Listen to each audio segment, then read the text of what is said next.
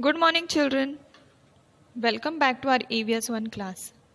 Myself, Mrs. Shagufta Sheikh, have come up with a new lesson, that is lesson number 18, Changes in the Family and Neighborhood.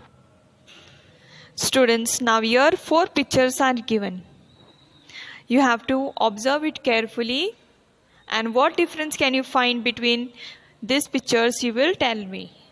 Now let us see the first picture. The first picture is of year 1950. And in this picture, what we can see, one woman and one man is there. Now we'll move on to the second picture. The second picture is of year 1970. Here what we can see, the woman which we have seen in the first picture have now become old. And her son, her daughter-in-law and her grandchildren are there. And the man which we have seen in the first picture, his photo is on wall, means that he is no more, he have passed away. Now we will move on to the third picture, that is of year 1990, 20 years after. In this picture what we can see, the woman and the man is passed away, and their son, daughter-in-law and their grandchildren have grown up. Now we will move on to the fourth picture. The fourth picture is of today, means this picture is of present. In this what we can see, this man and woman has become now old, and now they have their son, daughter-in-law and grandchildren. So have you find the difference between all the 4 pictures? Now we will move forward. Students, now you have to try this. You have to gather the following information about your family from your parents and grandparents. How many people were there in your family in each year shown above? Did the number of people in your family change every time? How did the changes occur? All the answer to these questions you will ask from your parents.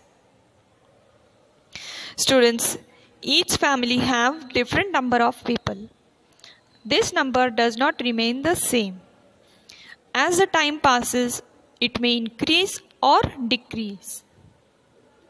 Marriage is one of reason for such a loss or gain. Means, for example, if your uncle gets married, he will bring a bride which will be your auntie to your family.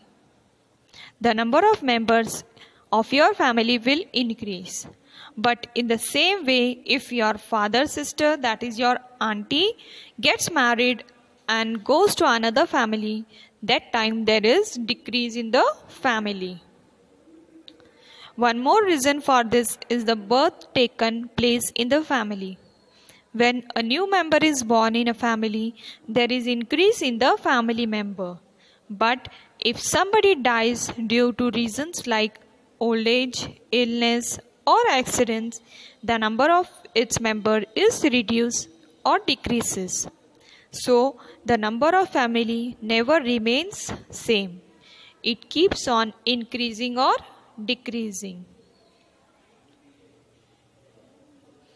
Other reasons are that sometimes the children in a family go to other places for their education or for some job or occupation to other places.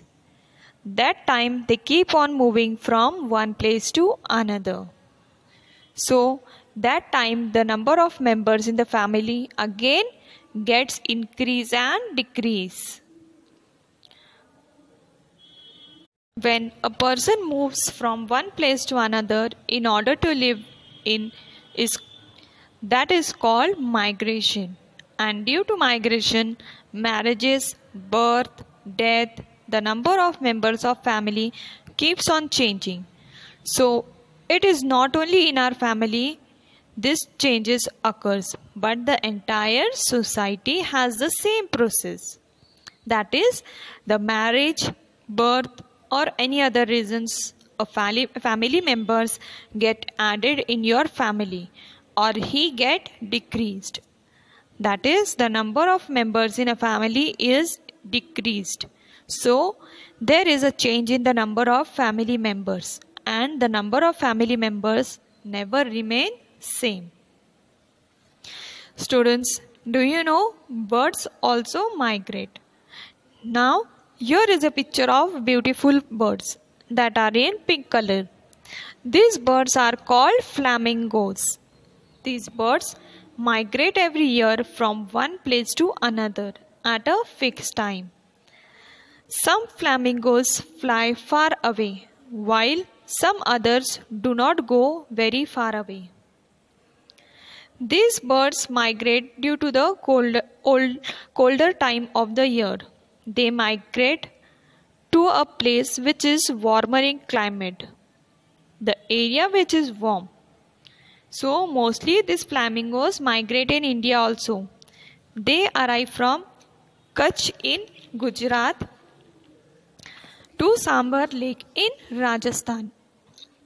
Even in Maharashtra, that is Mumbai and Satara, we can see these flamingo birds.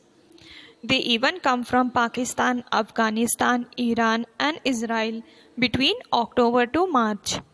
Before they fly out around the month of June, these flamingos often are seen in flocks. Flocks means group of birds.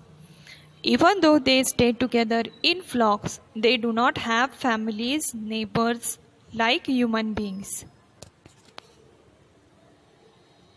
So here we will stop now.